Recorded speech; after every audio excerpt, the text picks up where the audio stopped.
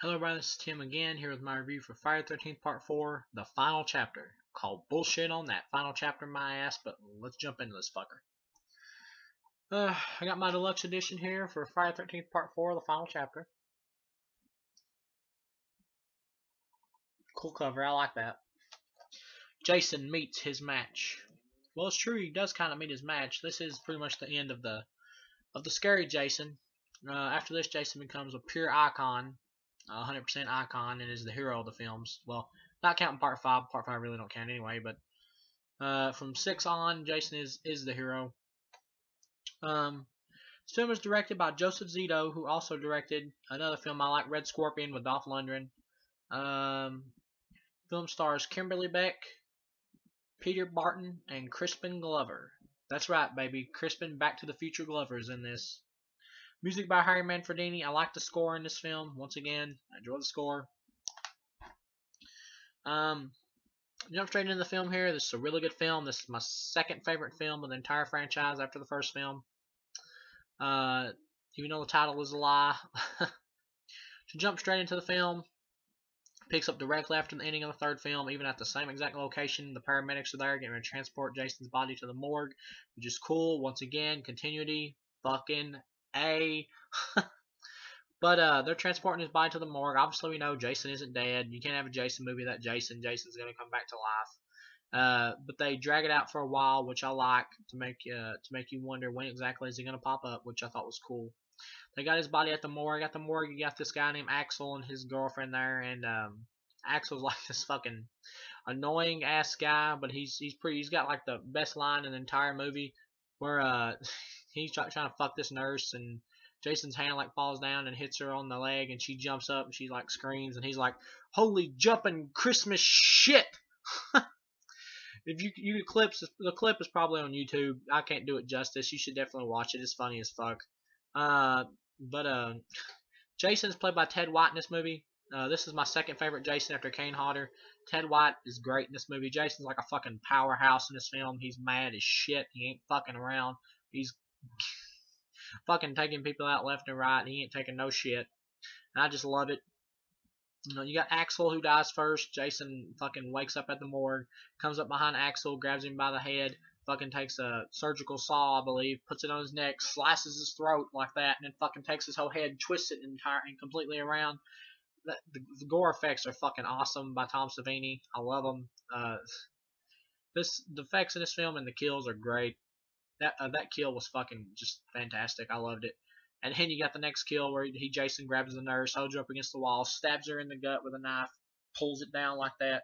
You don't get a lot of gore or anything there, and the kill is good, but it's a little bit of a letdown for me because I already had like the awesome kill, so I expected something that kind of went along more with that one, like graphic wise, and it didn't. So I was a little disappointed in that, but it wasn't bad. Nothing, nothing to complain about. Just something that kind of got at me a little bit. And once again, this Friday the 13th movie is no exception. You get a badass fucking opening credit scene where you got Jason's mask flies directly towards the screen, and all at once it fucking explodes, and then you got the final chapter pops up in its place. It's like, hell yeah, baby. Makes you almost believe that this is the final chapter, or at least at the time. But that's a fucking badass way to open a movie. You introduce the new characters. You got Tommy Jarvis, my favorite hero of the Friday the 13th films, period. Enough said.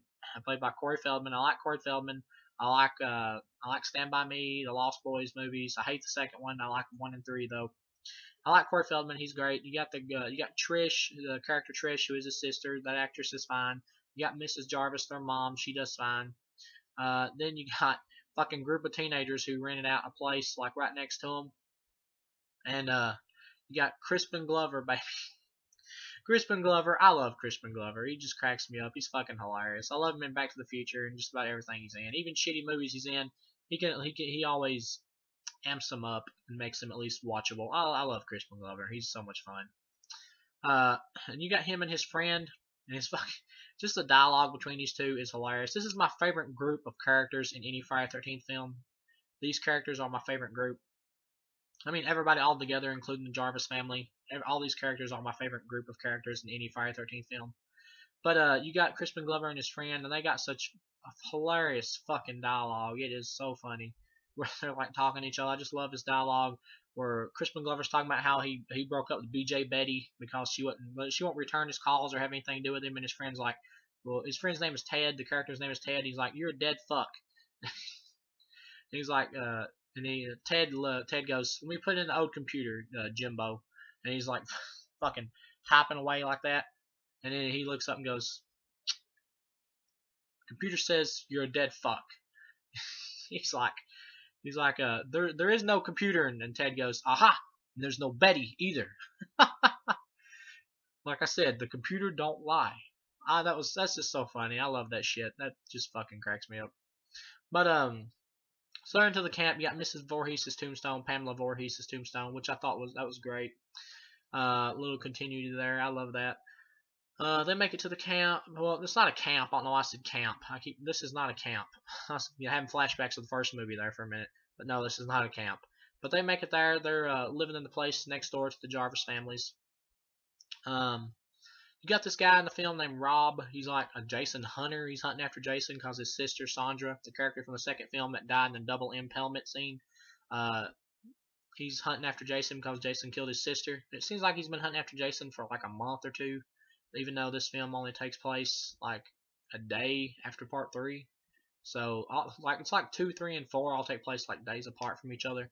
But that's just a little minor thing. I mean, as long as they can, all franchises have continuity errors, but as long as the continuity in them is decent enough to where you can understand what's going on, then it's not a problem. I mean, honestly, that falls under the who gives a fuck category. I know some people complain about that, but seriously, who gives a fuck? I mean, that's not that big a deal. It does not take away from the enjoyment of the film. But that's just me. So you got Rob.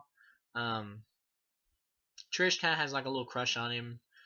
They kind of flirt together a little bit. He kisses her on the jaw, shit like that. Tommy Jarvis, excellent character. I love Tommy Jarvis.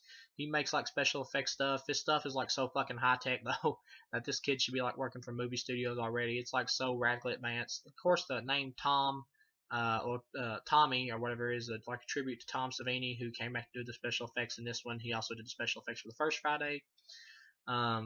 So the fact that his character makes like special effects stuff is obviously like a tribute to the character of Tom Savini, which is cool. I like that. I really enjoyed that. As far as the kills go, well, you get 2 fucking twins in this movie, 2 hot ass like twins with accents. It's like twins, baby, yeah.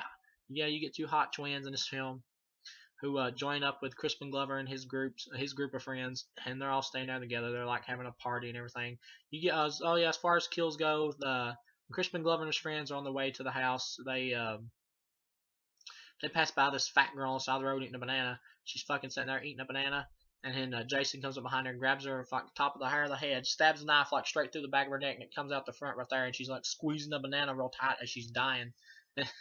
That was entertaining. I like that scene. Like eating a banana just at the wrong time, I guess. But I thought that was entertaining. I like that scene. As far as the rest of the kills go, they're having the party and everything.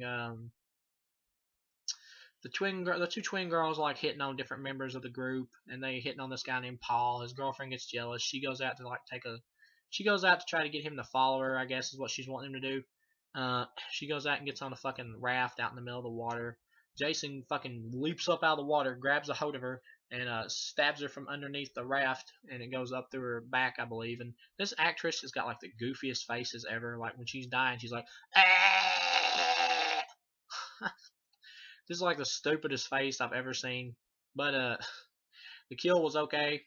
And she's got another scene in the movie where she fakes like she's drowning, and I'm like, okay, I don't need this shit again. I don't need fake drowning. It's like when they're all skinny dipping or something like that. She's trying to get her in the water, I believe. Well, trying to get her friend in the water, who's like the virgin girl who is thinking about having sex with her boyfriend, but is not sure yet. And she's like trying to get her in the water, and she pretends like she's drowning. And I'm like, I don't need this fucking shit. Not more pranks like this. It's become stale at this point. 4th movie in, I already know she's not really drowning. I don't need this shit. But that's a small little nitpick there. In an otherwise terrific film, and my second favorite of the franchise. I love this film. I'll be honest, this film and the first one I love both to death. And there's other ones I love a lot too. I really like the second and third one both, but if I had to pick like my 2 favorites, it'd be the first one and this one. But yeah, you got that stupid scene, and she gets killed in the rafts. She got a goofy ass face there, goofy ass kill, like her dying face, and kind of silly looking. But she does all right. Uh, you got the two twins who get killed. One of them decides to fuck Crispin Glover. He get Crispin Glover dancing to like a fucking song, and he's like jumping up and down every which way. It's fucking hilarious. I love it. I can't do it. Once again, I cannot do it justice. Can't do it. I just can't do it. I don't have the talent. But the scene is on YouTube. I'm 100% sure it's on here somewhere. Watch it. It's fucking hilarious. I love it. Uh, but you got one of the twins want to fuck him. They go upstairs. They're fucking. The other one decides to leave because I guess she just says this party sucks. She wants to get the fuck out of Dodge, or she ain't mad because she ain't getting none. So she wants to leave. She's going outside. You get a cool scene here where the lightning is like striking, and it strikes all at once, and you see her shadow, and you see Jason come behind her and stab her straight through the back like that with I guess maybe a spear or something. I'm not for sure.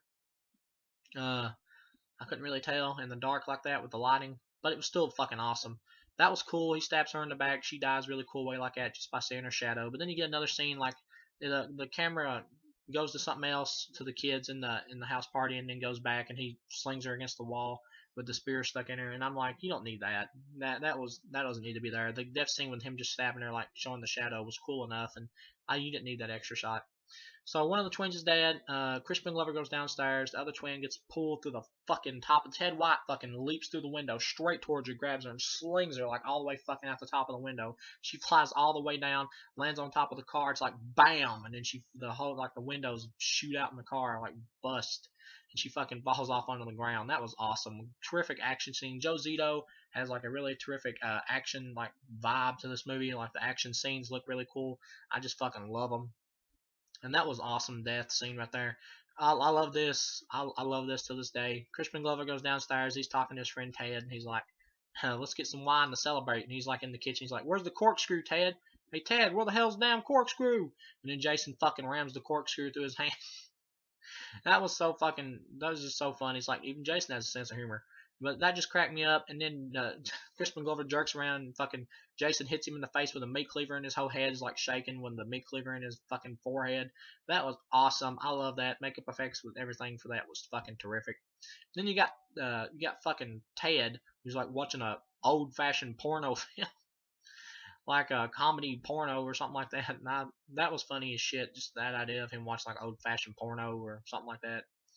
But the projector messes up and he's standing in front of the screen, and Jason comes up behind him, fucking stabs him to the back of the skull with a butcher knife, and then jerks him back, and his head hits back towards the screen like that. That's the only effect in the film I thought was a little iffy. Like seems a little dated because for one split second you can tell it's a dummy. All the other effects look terrific and really held up really good to me anyway. That was the only effect for that one split second that it looked kind of outdated. But that's the only one. 1 second of a scene is not enough for me to complain about it at all. If you can convince me everything else looks perfect in just 1 second, and 1 second is the only thing that I have a little problem with, and you've succeeded in making a good movie. But so Ted's dead. The virgin girl who's thinking about fucking her boyfriend finally decides to fuck him. They're fucking in the shower. She takes off out of the shower. She goes out of there. He's singing. Jason fucking busts his hand through the shower. Once again, Ted White playing badass. I ain't taking no shit, Jason. I don't fuck around, Jason, which I love. And he fucking grabs the guy's face, pushes him directly back against the wall, fucking crushes his entire face up against the wall. It looks so cool, and the makeup effect looks good, and I love it. I love it. I'm a gore man. I love my gore and my Fridays, and this is no exception. So he's dead. His girlfriend comes back in there. She finds him dead. She decides to get the fuck out of there. Her death scene just seems kind of quick, like they wanted to hurry up and hurry and just kill off the last remaining of the teenagers group. And she runs downstairs, and then all at once Jason just throws an axe to the door. She gets hit in the chest, falls over dead. That one seemed kind of quick. It was cool. I mean, a fucking axe to the chest is cool, but it just seemed kind of quick, like they were trying to hurry up and just finish off the last remaining survivor or a teenager in this group. So that was cool, but just seemed like they were trying to hurry. So Rob well, Mrs. Jarvis comes home from jogging. You don't get a death scene from Mrs. Jarvis, but you know she's dead. I know some people think, well, did she die? Didn't she? What happened to her? I mean, it's obvious that she's dead. She turns around and looks and just screams, and then the screen cuts off. They just didn't want to show you her death. I guess because she's an older, sweet woman, so they didn't want to show you her die. But you get the idea that she's dead. It's obvious that she's dead. She's not gonna turn around and just scream like that without seeing Jason, or get ready to scream like that without seeing Jason. Jason's not gonna let her go, so obviously she's dead. She just got killed off camera. But in an alternate ending, you get to see that he drowned her in the bathtub, which was kind of neat. So obviously she was dead. I mean, obviously she is dead. So you got Rob, the Jason Hunter, and Trish and Tommy are the ones left. They're trying to figure out what to do in this situation. Jason, of course, messes up the power. They can't call out. Well, he messes up the phone lines. They can't call out for help. They can't get the police, so they're fucked in terms of getting help. Rob and Trish decide to go over to the teenager's place to try to see if Jason's there to check on the kids or check on the teenagers. They're over there. They discover Jason's there. Rob's down in the basement, and Jason pops up, starts hacking Rob with a rake, kills Rob, and you get to hear him say, "He's killing me! He's killing me!" Which is which is cool. Because you don't even see like any blood or guts or anything, but just the way the actor's playing it with the screaming and stuff comes out really well. But one thing I didn't like is Rob's like, you get the idea that Rob might actually be a challenge for Jason because he's like hunting for Jason and everything all this time, and you think maybe he can do something against Jason, but he just dies like a little wuss. I mean, he doesn't even seem like he tried to fight back. He just fucking dies so easy. I just felt like that was just a cheat for me. I wanted the character to fucking try something. Shit. Jason killed your sister. Put up some kind of effort, but he just fucking dies like nothing. But the real hero of the movie is pretty much Tommy. But well, Trish is more of a hero than Rob, really. But Rob's dead. Trish makes it out of there. You get a stupid scene where she like opens the door and one of the twins' dead bodies is laying there, and all she gotta do is step over and just keep going. But instead, she decides to go out the window. That was fucking stupid. I don't know why that was there. I guess to just add more suspense, but it's still fucking stupid. You can't add stupid shit. You can't throw in something stupid and expect the audience not to notice it. Just add more suspense in. Because she should have just stepped over the body and just kept going. That was stupid. But she makes it back over there to where Tommy is in their house. She starts boarding up the house with nails and everything. Rob's body gets thrown through the window. Jason has to throw somebody's body through a window. So it might as well be Rob. Jason busts through the other window, grabs Tommy. Trish hits him in the side of the neck with a hammer. Tommy gets loose. Jason busts through the door, grabs the hammer, fucking slings at him, and hits the wall wide open. That was cool. Once again, pissed off Jason. I like. Plus, he still got the axe mark in his head from the last film. I enjoy that. That's cool. That's a cool carryover. Jason's falling. I think I said in the last video that it was on the left side, but I think it's actually in the right side. But Jason's chasing him up the stairs. He starts hacking through the fucking door with an axe. Trish rams a TV on his head. He falls down. Of course, Jason isn't dead. We know he's not dead yet. That was just not a cool enough way to take out this powerhouse of a character who's been killing people for 3 movies. But so Jason gets knocked out. Jason gets the axe, swings at Trish, misses. He just got to choose which one to take off after. He decides to take off after Trish. He takes off after Trish. Trish runs back into the teenager's house and jumps out of the fucking top window, and it kind of looks like a stunt fall, but it's still a really cool action scene. Once again, Joseph Zito brings a really action feel to this Friday that wasn't in 1, 2, or 3. But it's really cool. She falls directly out the top window, lands on the ground. She's not dead. Jason takes off after her once again. Tommy was supposed to leave, but he didn't. Jason tries to come up behind her again in the Jarvis house. Well, she's in the Jarvis house again. Jason tries to come up behind her. She swings the machete at him, misses, and she hits Jason in the hand and fucking hacks directly through his hand, like all the way down through here. And it looks really cool, and his hand's like split in half, and he like kind of grabs it like that. That's cool. I like that effect. Once again, good special effects. Go Team Savini, because the shit still looks good. So Jason keeps coming after her. She hacks Jason in the chest. Jason gets mad, takes her down on the ground. He's trying to kill her with one hand because his other hand is hurt and damaged.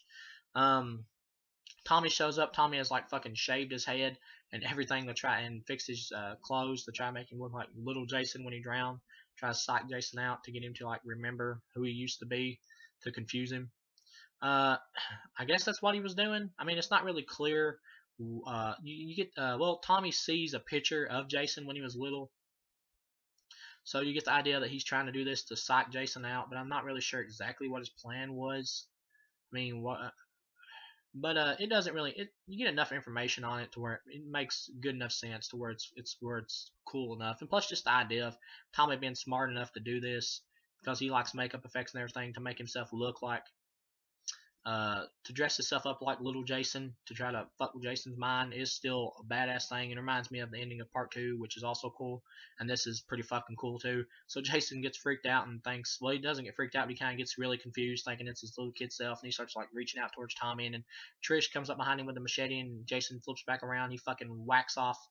She fucking whacks off Jason's mask. His mask comes flying directly off in the camera and lands on the it flies directly into right on the fucking floor.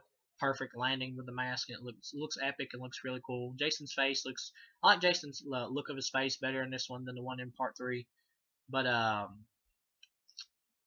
but I still really like the one in part 3 as well, like face wise.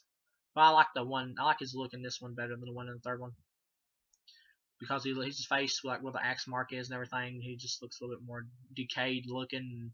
He looks more dead looking really in this one than he did in 2 or 3. He looks more like a zombie type look in this one really. But or at least a more corpse like look. So he gets his mask knocked off. He's coming towards Trish.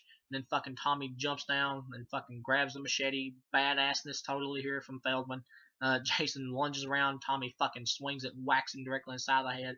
Jason falls down. The machete slides like straight up through Jason's face like that, and then cuts out like the side and falls down, I believe, and it like slices straight through part of Jason's face. That was fucking awesome.